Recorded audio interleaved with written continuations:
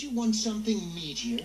We would go to Kion, go to the Outlands, go to wherever we wanted, the Pride Lands. Well, if Kion's your problem, I might have a solution.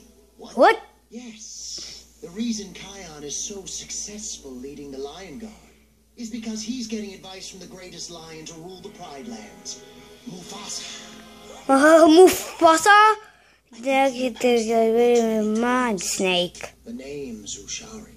And if you want to outsmart the Lion Guard, Janja, you need to start thinking like lions.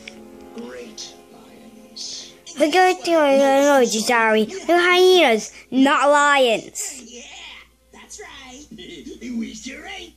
There's no lion going to help us hyenas. That is a great one. Ha ha ha ha ha ha. There was one great lion who helped hyenas. Oh, you mean Scar? You sorry. I'm going to a long time ago. Yes, but if Kion can talk to Mufasa, there must be a way for us to speak to Scar.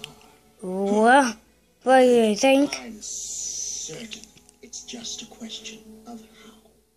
How are we doing like Scar?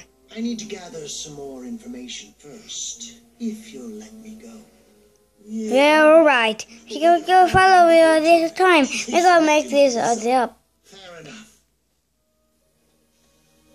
I believe I know someone who will give us all the information we need, without even realizing she's helping us. Hello, Stick. Are you my new staff? Nope. How about you? Anything to say to me? Anything? Well, if it isn't Makini.